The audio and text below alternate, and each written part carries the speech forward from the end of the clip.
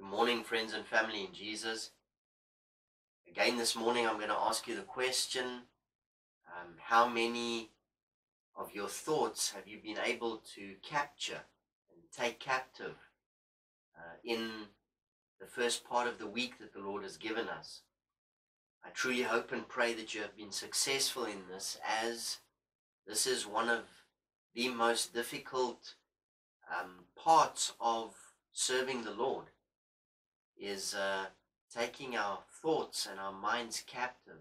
It's difficult, family, because there's so many things around us.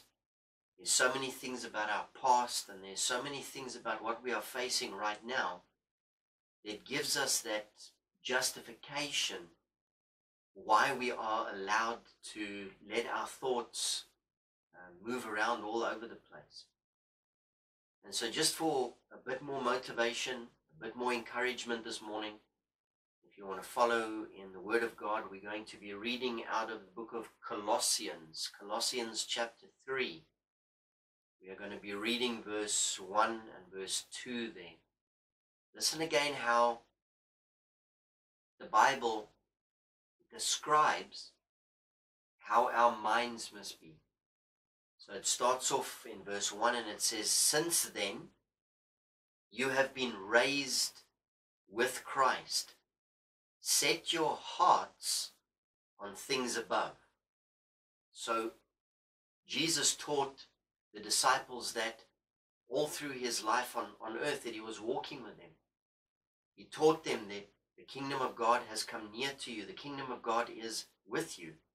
The kingdom of God is in you. He was talking about himself there as being the kingdom of God that has now manifested himself to the humans. So again, it starts off by saying, "Since then, you have been raised with Christ.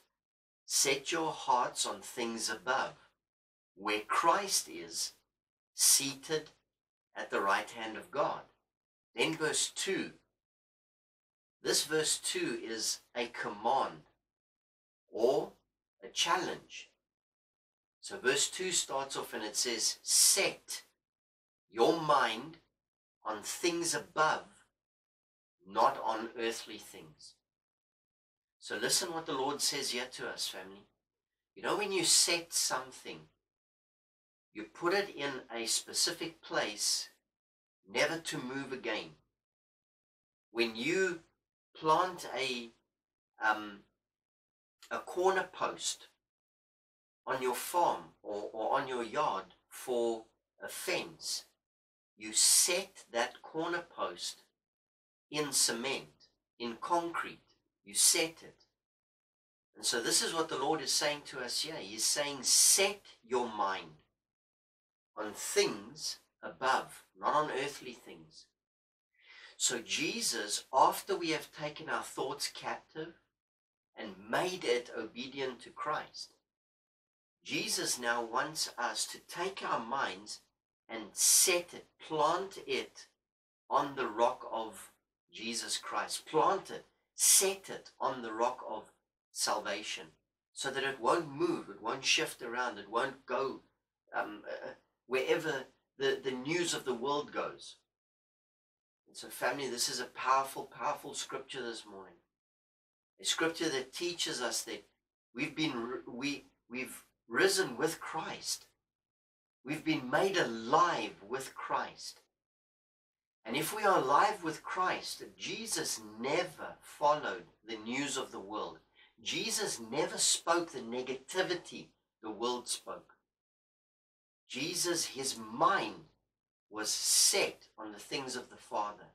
His mind was set on the things of his kingdom. And here he is teaching us exactly the same thing. Set your minds on things above, not on these earthly things. And so family, as we carry on the rest of this week, as we truly seek the Lord in this truth that we have to, this is the one thing of our body at this stage in our walk with the Lord, that we truly have to submit to Jesus Christ. We have to set our minds on the rock of salvation. If we don't, family,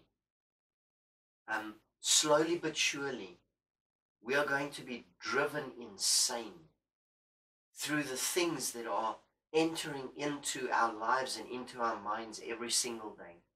And that is the one tactic of the enemy, is to get us to believe the lies, to get us to believe, or at least to start thinking that there are some things in the Bible that can't be true, to get us to ponder on thoughts about the Word of God is in error. And so, family in Jesus, it is crucial for our survival as disciples that we take our thoughts captive and make it obedient to Jesus Christ, that we set our minds on heavenly things, that we set our minds on Jesus Christ and on the Father, and that it stays there, that it does not move. Come what may, it doesn't matter who says what, doesn't matter what this world's news gives us tomorrow, to stay there. You know, family, the sad thing is that, you know, this is the third message this week on taking our thoughts captive and speaking positive, staying away from negativity. But yet still I get texts from church members that are completely outside of the truth of the Word of God, that are negative, that are geared towards fear. Please, family in Jesus, I want to encourage you and motivate you this morning. And I want to ask you in the name of Jesus, please let us stop spreading the negativity of this world. Let us stop spreading non-biblical truth to one another. It's not doing any of us any good. So let us go further in this week. Let us set our minds on the things of the kingdom, on the things of the Word. Let us meditate on the Word day and night. Let us be careful to do what it says, so that together as the body of Christ we may be prosperous and successful. Amen. Amen. Let us pray. Father God, in the name of Jesus, we thank you for this new day and this gift of life that you have given us. Thank you that we are still awake and alert and alive, that we are still have been given the opportunity to fix things in our lives, Lord, to set our minds on the things of your kingdom, to take our thoughts captive and make it obedient to Jesus. Please, we pray, Father God, this is a difficult challenge, Lord. It is one that we are all, we are working hard at it, Lord Jesus. Maybe a lot of us are not succeeding and we are battling, but we pray that the Holy Spirit will continue to guide us, lead us, and teach us, so that we may be successful at the end of this week in doing what your word teaches us. We thank you for this, Father God. We pray and we ask all of this in Jesus' name. Amen. Amen and amen. Thank you, brother and sister in Jesus.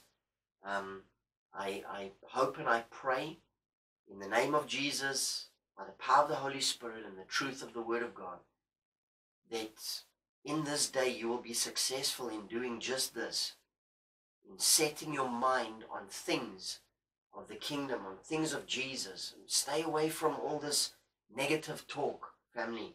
Stay away from it. It's not doing you good. It's not doing me good. It's not doing the kingdom good. We must keep the kingdom clean, clean thoughts, positive thoughts, Jesus thoughts. Only that the Holy Spirit gives us. So I want to challenge you. I want you to challenge yourself. Stand up, family. You are stronger than what you think you are. You are stronger than what people tell you are. Let us get away from this. Let us move towards what Jesus has for us. So until we meet again tomorrow, blessed in Jesus' name. Amen.